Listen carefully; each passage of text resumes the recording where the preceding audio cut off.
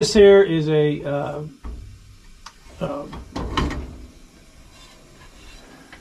limit switch.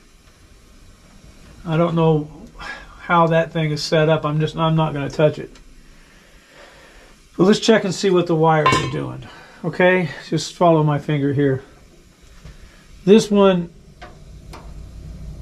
comes out, goes, looks like it wiggles up to there, and that little one, I just pushed that reset button, that goes up to there.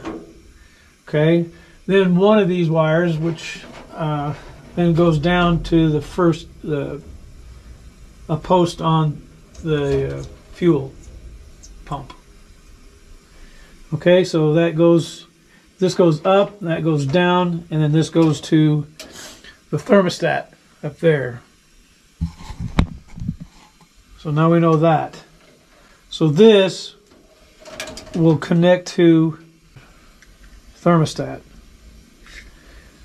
The white goes to this one, and this one goes to that one. That's how that connects. Which the transformer goes down to 27 amps.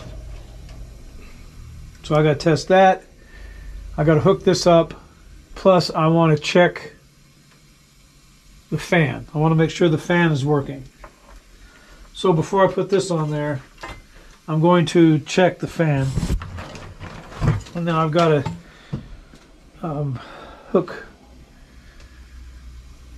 Okay, I do know that this is, we're going to put this as a positive line,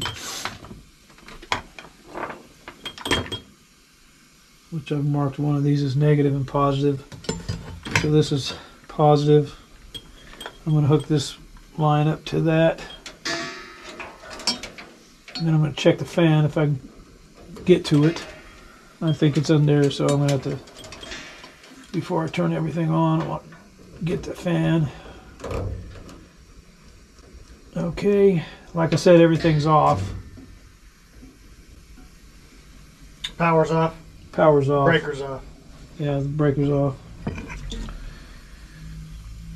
And this wire, or this plug, goes into here and then up to the fan, I think. Yeah. So one of them goes up here, and the other one's like that. It's like a probably a light switch. That's how that works. All right. So I'm going to put this on here.